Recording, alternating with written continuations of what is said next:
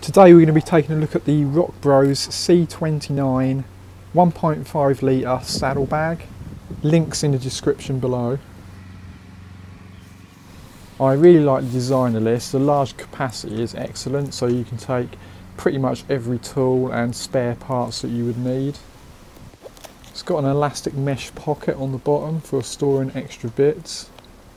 I've been riding with this for a couple of months now, around about 400 miles, and the straps are still in good condition and the stitching hasn't come undone yet, so overall it looks like it's going to be a really durable saddlebag. Let's take a look and see what you can get in there. You can get a heck of a lot of stuff in here. So I've got patches here and rubber cement, and I've also got some glueless patches as well for quick fixes.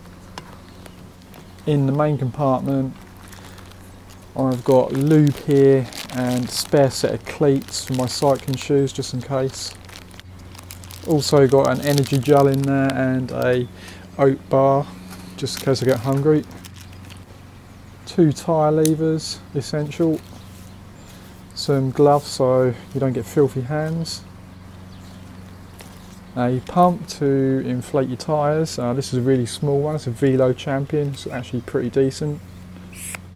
It's only about 18 centimetres long, so perfect. A multi-tool with Allen keys on, chain breaker, and God knows how many other bits which I've never actually used. And an inner tube, essential.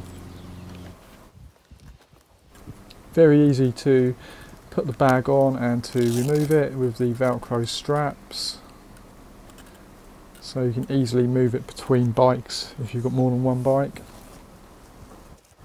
I think it looks pretty smart. It seems to be durable, well made, and it's at an affordable price for a larger saddlebag. Thanks for watching. Please comment, thumbs up, subscribe and hit the bell icon, it would be much appreciated. I'll see you next time. Bye.